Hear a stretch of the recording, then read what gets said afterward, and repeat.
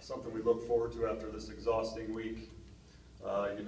Being a little brother in this league for the last few years, we get a chance to talk to some of the other little brothers, and then also tie the big shoes, or the big dog shoes to the chair, Coach Clark. So when he's called up here, give him a look over here because he's in for a surprise, I think.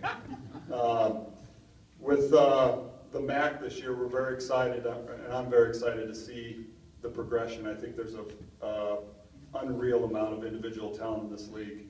Obviously playing here myself in the MAC, along with some of the other coaches that I know have, it's pretty rare to find one or two Division I talents. And I think, it's hard to count how many Division I and Division II talents we have, let alone the unknown players that I know there's quite a few of them that are going to emerge a little bit this year as well too. As far as Muscatine is concerned, I really am excited to have my group together. I don't know what we're going to offer this year. To be perfectly honest, we had kind of a disappointing team progression in the offseason.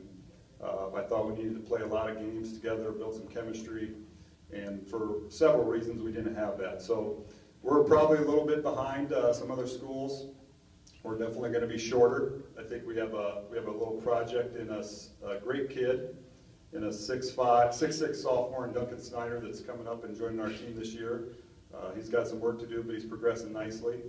But our next tallest guy is 6'2". I think we have maybe one or two of them, and I think everyone else is about 6 foot or under. So I've always said that I'd rather build around a guard, but now that I'm in this position, I don't know. We'll have to see.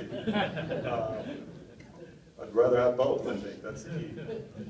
We do have some, that being said, I think we do have some solid pieces back. We have, I think this year, more quantity in the overall fundamental player and the overall shooter. So I think we have 4 guys this year that, 4 or 5 guys that I think are a little bit more fundamental with the ball, 4 guys that can stroke it when they get hot. So that should add to some pieces for us. We're going to try some new things, I think, with those pieces. And one guy I want to highlight is Adam Miller. He's probably our only returning starter. I think we only return about 10 total points per game. He averaged about 9 last year.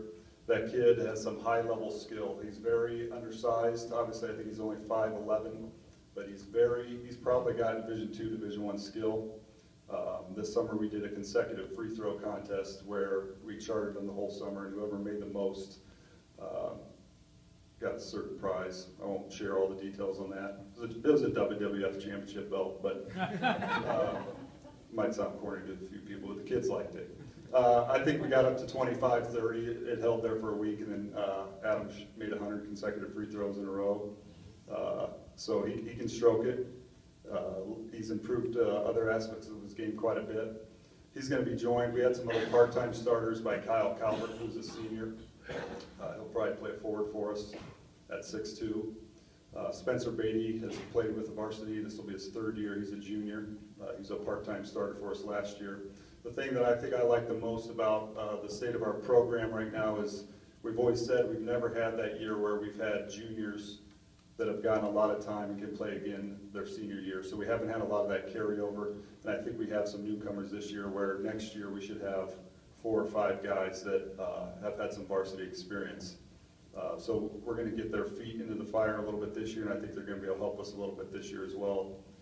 Matt Wieskamp, who's the quarterback for our football team. Drew Witchers, who is actually the son of our assistant coach Joel, is on the program, really fundamental player as well too. So we're looking to continue to progress, and hopefully we can compete, and look forward to competing with the big brothers and the little brothers in the conference, and good luck to everyone.